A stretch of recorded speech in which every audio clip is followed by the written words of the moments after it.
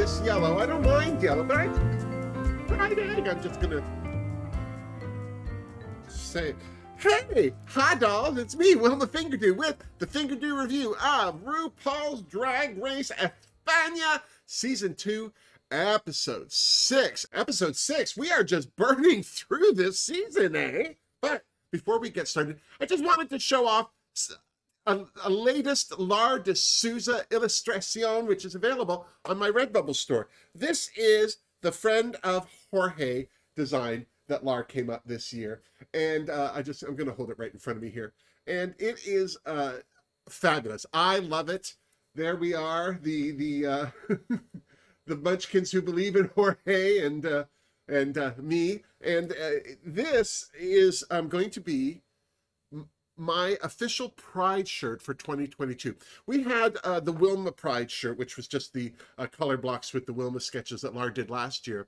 This one, I love it so much, we're going to make it the Pride shirt for 2022, which means that all proceeds for this shirt will be going to Rainbow Railroad. Now, I have more information for Rainbow Railroad. It's this fantastic charity. It's a Canadian charity that makes changes worldwide in getting people from our LGBTQ community out of countries and situations that are violent and not good to be in. And Rainbow Railroad helps those people escape those horrible situations. So all the proceeds last year during Pride Month went to Rainbow Railroad. I'm just going to make this Pride shirt for the whole year. So every shirt that we sell, every shirt that I sell off of Redbubble of the Friends of Jorge line will be going directly to Rainbow Railroad. And for t-shirts, I think I get maybe about $2.50 a t-shirt. It's not a lot, but it builds up. As we stand right now, I think we're close to $500 donated to Rainbow Railroad. And I think that they said it takes as much as 10 grand to get somebody out of a country. Each case can cost up to that with legal and all of the things. So we're nowhere near really helping one person, but every drop in the bucket. You know what I'm saying? So if you'd like to help a great charity and get yourself some Wilma merch, the link for that t-shirt is down below in my description box, as well as a link to Rainbow Railroad. So you can just see what's that charity is all about on your own. And therefore, if you'd like to donate to them directly, you can do that as well. There you go. It's a lot. I didn't think I was going to have a lot to say, but apparently I did. And now I'm thirsty. So, Jorge, drink me. Ooh. Where's the ice to this? You strained it out. Oh, I like the ice. It makes it cold. But on the other hand, more cocktail. Woohoo. Ooh, one more sip. Thank you, Jorge. So delicious. A pink pucker shuts your face. Let's get to it. To say the queens were shocked to say goodbye to Onyx was an understatement. Well, not for everyone. Diamante, although sad to see Onyx go, came to compete. And part of competing is losing, and Diamante didn't come to lose. You can see this attitude rubbed a few of the other queens the wrong way. But seriously, Diamante said it best. She'll be the first in line after the show to make friends. To be honest, I've always felt this instant friendship that some of the queens develop on their season are misplaced. The competition isn't the place to build friendships, even if you're already friends. I'm just saying. To be honest, I'd have thought more than a few of them would be glad that they just got rid of some heavy competition. And yes, heavy competition was my drag queen in high school. Of course, Sharon was congratulated on her second win, and as far as Estrella was concerned, that was 2 wins too many.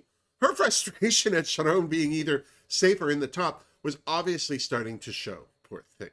Something else that was starting to show was that there was no love lost between Marina and Diamante. After Diamante admitted to not knowing the whole lip sync, just the key moments, Marina started judging. But Diamante shut her down by pointing out that, well, she was still there and Onyx wasn't.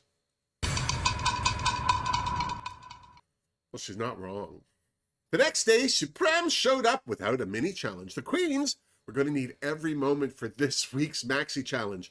a ball. And not just any ball. The ball was going to be historic because the queens had to show a look from the 10th century, the 20th century, and then create a futuristic Spanish drag queen look from the 30th century. To help them do that, the pit crew hauled in some supplies. And can I just take a moment to applaud the diversity of España's pit crew? That bearded 30-year-old, oh, gorge, that chewy bear, look at him, and that fierce hottie working those eyes. Who doesn't love a little man makeup? I'm just saying. Especially when man makeup was the name of my new fringe play.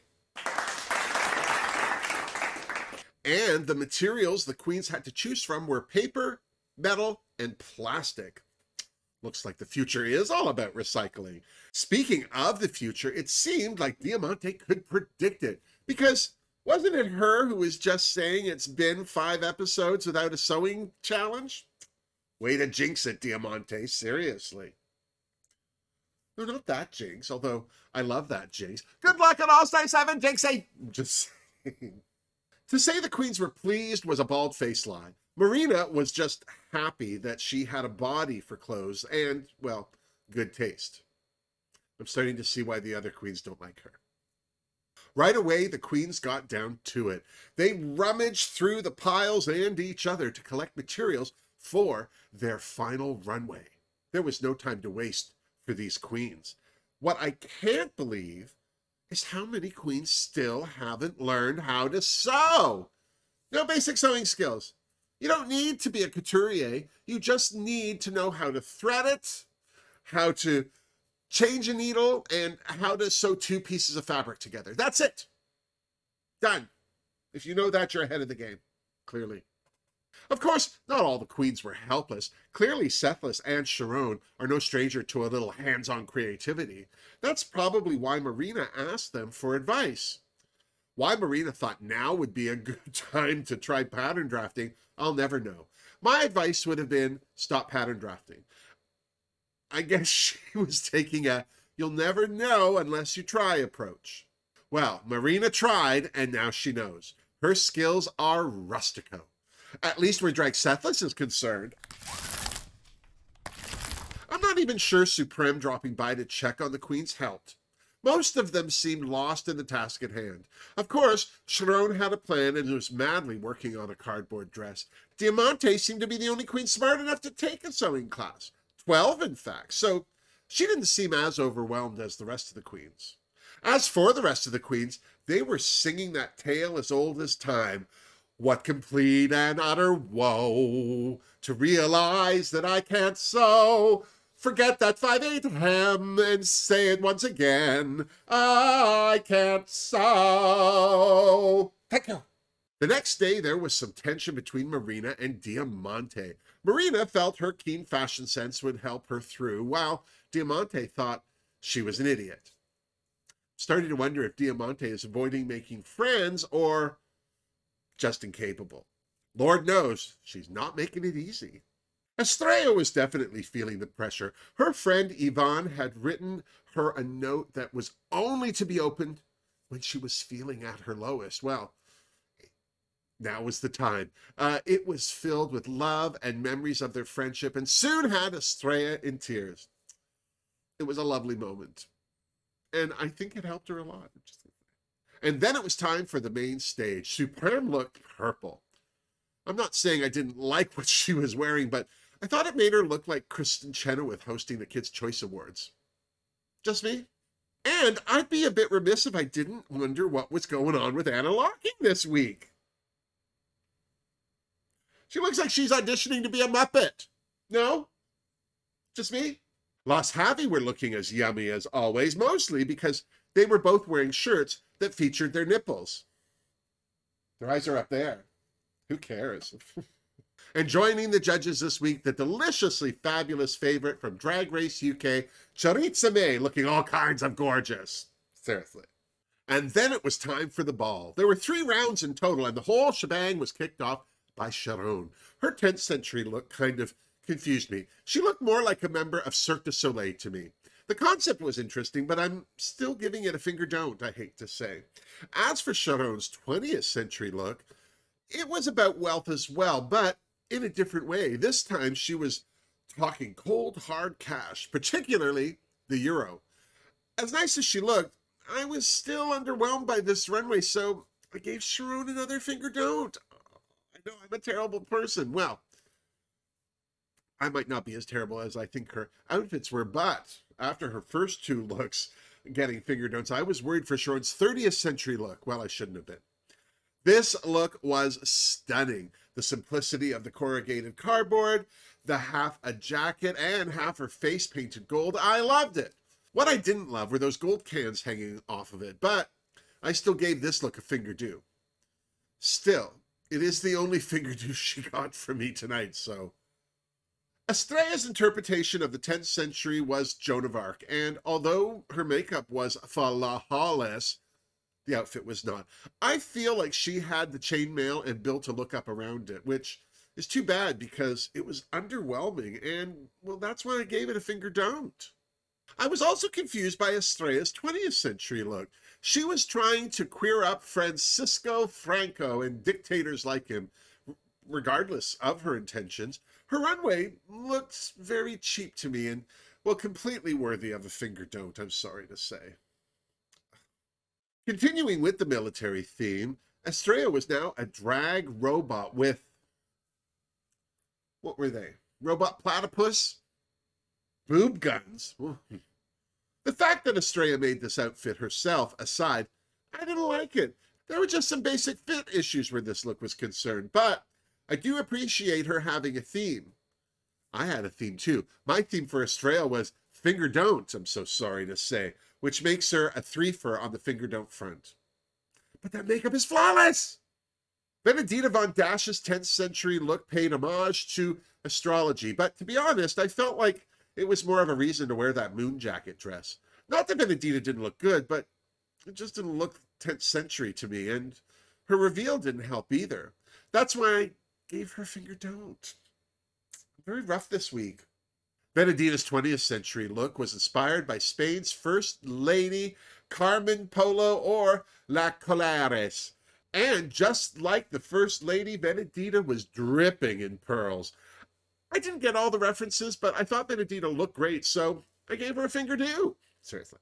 Benedetta's 30th century look had me at that hat. Look at it! I just loved it.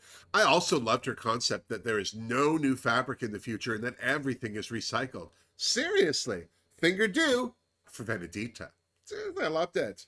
Diamante's 10th century look paid homage to architecture, or so she said, except for the hem of that jacket and the design on her pantalones. I didn't see it and gave her a finger don't. I just didn't see architecture. Also, is anyone else getting tired of her skull caps? Just me? Diamante's 20th century look paid homage to Barcelona's Casa Batlló when it was festooned with roses on St. George Day. Okay, I get that, but as for the rest of what she was wearing, it didn't make sense or make me think of Casa Batlló in the slightest.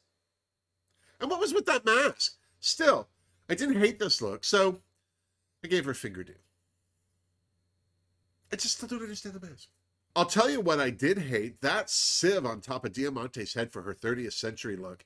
Even Ambrosi made a joke about it. I like the concept of Diamante's look once she told us what it was. If she hadn't, I would have no idea what she was wearing. At least that black dress she worked on looked good. Still, finger don't for Diamante. She's 1 for 3. That's not good.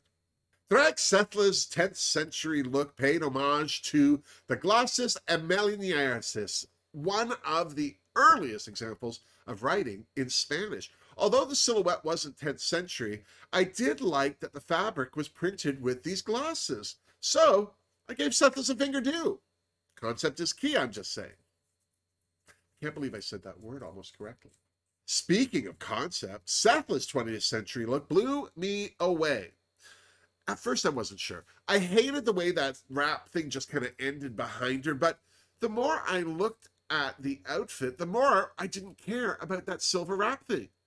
Did you see her wig? Completely made of wires. I even liked the Matrix-looking bodysuit with the zeros and ones on it. I mean, If you're going to wear a binary leotard, now's the time, am I right? There's another Fingerdoo for Miss Sethless. I'm just saying. As for Sethless' 30th century look, I didn't care where the concept came from. I didn't want to hear the backstory of a post-apocalyptic world. I just wanted to stare at what Sethless had done. Except for the boots and possibly undergarments, there wasn't anything she didn't create herself. That cardboard mohawk, the outfit. She even decorated the back of it. This gorgeous piece of innovation cinched a Fingerdoo hat trick for Sethless, and it was well deserved. I'm serious. Marina's 10th century look was stunning to be sure, but what it had to do with the 10th century is beyond me. Paying homage to the wheat god by being his bride? Okay. Although I don't get it, I'm giving Marina a Fingerdoo because, well, I love the look so much. There, I said it. And she carried this wedding theme into her 20th century look, but for a minute, I thought she made this in the workroom. No, she brought it from home. I loved it. A wedding dress trimmed in plastic bags, brilliant. And her sticking her gum in her hair, hilarious. Where's this Marina when they're all in the workroom? Seriously. Fingerdoo for the recycled bride. I'm just saying. I'm going to give Marina a Fingerdoo for her 30th century bride as well. I liked the concept, and I thought the outfit she made was fabulous. For a queen who decided to try pattern drafting yesterday, I'd say this look is more than worthy of a Fingerdoo. That's a hat trick for Marina. Seriously. And then Jiriji Declee took the runway. Her 10th century Joan of Arc put Estrella's to shame, if you ask me. From the blonde wig to the articulated wings, this look was stunning and well deserving of a Fingerdoo. I'm so serious.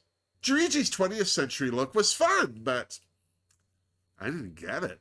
Her whole reference to the 20th century being Swedish baby dolls with big old retro bush surprised me because retro bush was the name of my fringe play. Yeah, I wasn't catching what Jiriji was throwing, even though there are worse things you could use to reference the 20th century. The fact that Jiriji used to watch this 70s porn with her grandma is the reason I'm giving her a Fingerdoo. More porn for grandparents. No. Jiriji brought the runway to a close with her Jean-Paul Gaultier Barbarella-inspired 30th century look. I, for one, was impressed that she made that dress and the gauntlets. It was adorable, to say the least, and that, in of itself, made it a 3 for 3 for Jiriji's Fingerdoo count. Sounds dirty. Supreme then announced that Sharon was the only queen who was safe. So she frigged off out of there. As for the rest of the queens, Benedita's eye contact and commitment to each look was a hit with the judges, and Anna loved her use of fashion. Of course she did. Marina was another one the judges enjoyed, although Ambrosi thought her last look fell a little short, while Jiriji's 3 looks impressed across the board. But it was obvious that Drag Sethless was a standout for the judges, and I think it was down mostly to her 30th century look. But the judges agreed. The story she told with all 3 of her looks on the runway was impressive. So it was no surprise to me that Supreme announced Drag Sethless as this week's winner. Here's to Drag Sethless. Well done. Seriously, right time. Unfortunately, Diamante and Estrella's looks fell a little short compared to the rest of the queens.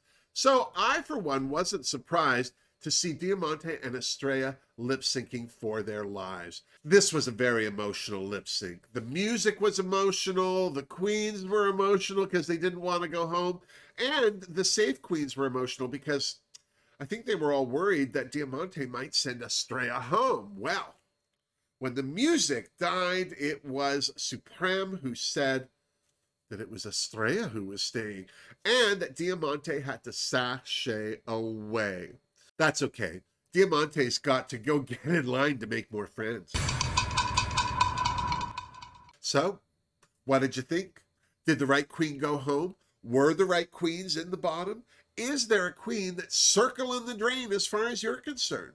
Let me know in the comments down below. And while you're down there, don't forget to give this video a thumbs up if you liked it, and subscribe to my channel if you haven't. And please feel free to share this video with anyone you know who you think is a as big, if not bigger, drag race fan than we are. And if you'd like to help support this channel or Rainbow Railroad, all the links are down below in the description box. Until next week, miss me! Mwah! Seriously, Barney. I'm running out of my pucker here. Oh my god, I'm so glad that that ball happened now. With only 7 queens and not at the beginning of the season with 12. 12 or 14? Oh, 12. Oh. The balls are the hardest ones. It's just 3 looks for each queen, and by the end of it, I don't care. Oh, I don't care. Just glue it to yourself. But it's getting hard to pick people to go home. I'm not surprised Diamante went. She seemed to be getting a farewell at that episode. She had lots to say. I'm worried. I'm worried about a couple of them. I don't know. Estrella's good, but she's not consistent. I can see her tripping herself up. I don't want her to, but I can see her tripping herself up. I'm also worried. I think Marina really delivers on the runway, but she is falling short in the challenges because she's not playing well with the other queens, and she's got to fake it so she can make it. Seriously.